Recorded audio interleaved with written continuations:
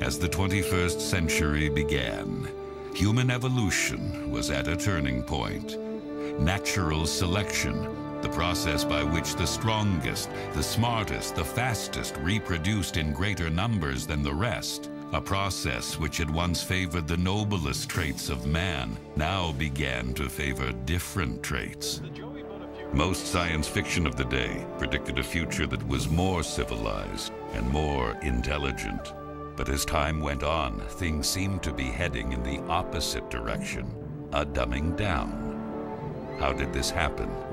Evolution does not necessarily reward intelligence. With no natural predators to thin the herd, it began to simply reward those who reproduced the most and left the intelligent to become an endangered species.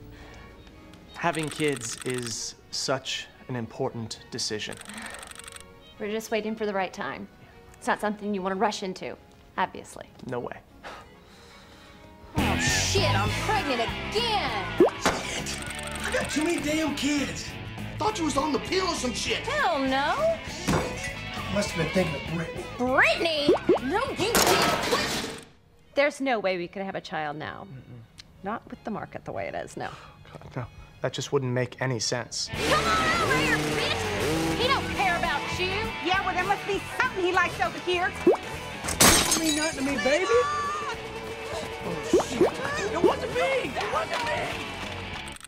Well, we finally decided to have children, and I'm not pointing fingers, but it's not going well. And this is helping. I'm just saying that before I have in vitro, maybe you should be willing to... It's always me, right? Well, it's not my sperm count. Yeah! Yeah! I'm gonna fuck all of y'all! That's my boy!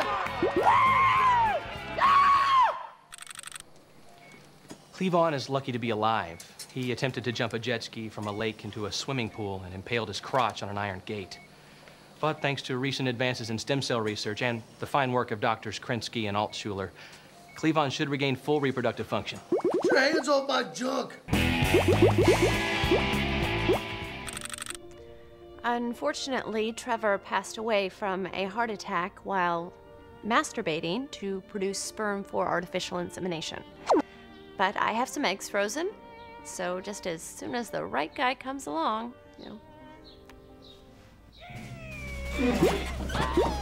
And so it went for generations, although few, if any, seemed to notice.